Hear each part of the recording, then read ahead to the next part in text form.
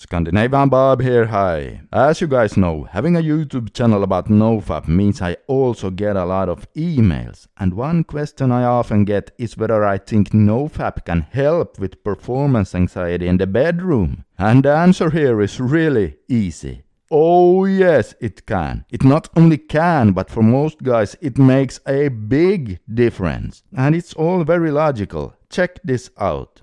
Okay, so when you consume a lot of adult content, your dopamine system can really start to suffer, as you know. And one common consequence of a dysfunctional dopamine system is increased anxiety. Now, that doesn't happen to everyone, but it is still pretty common. And increased anxiety problems in general, well, of course, that's going to translate to more anxiety in the bedroom as well. Why would that area be any different? So we can instantly tick this box right here. And then when guys start doing NoFap, the dopamine system starts working better again, and so they start getting less anxiety problems, and that in turn can also reduce performance anxiety a bit in the bedroom. As if that wasn't enough, most of you already know that overconsumption of adult sites can cause weak and sluggish boners. For some guys, even to the point of failing to get it up altogether. And do you think having a problem like that would help or hurt your performance anxiety in the bedroom? Well, I think we can all agree that it not only can, but almost certainly causes increased performance anxiety. We can put another check right here.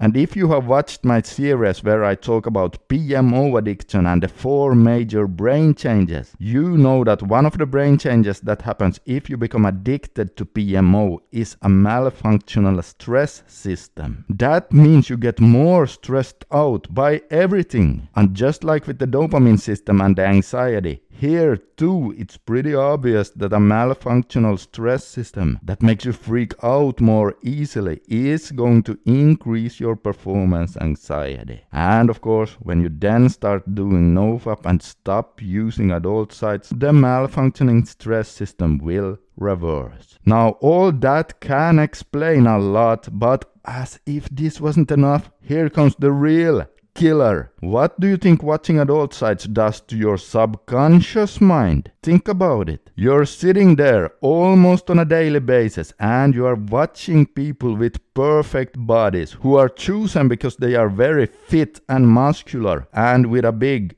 how shall we put it, certain attributes that 99.9% of men cannot compete with. Simply put, they look like Greek gods with big tools between their legs. And not only that, they often use chemicals to help them perform even better. And on top of all of that, they use a lot of cutscenes when making the video, so it makes it look even better and like they are machines. Now, let me ask you this. Don't you think that will affect you? You will start comparing yourself to all those Greek gods, and boy, do you come up short. Even if you're not aware of it on a subconscious level, you will compare yourself to them. For example, they have done studies showing how using social media can trigger depression, simply because we automatically start comparing our lives to all the highlight reels people post. It can't be avoided, we just work like that. And since you do the same with professional adult stars, how could those images you have spinning around in your subconscious mind not affect the way you view your own performance? Now, if you want some more info about NoFap and performance anxiety, you can find a link to a blog post I made a while ago, where I also give you some helpful tips on how to deal with it. So if this is something you are struggling with, you might want to check that out. And the video series I talked about with the 4 brain changes can be found right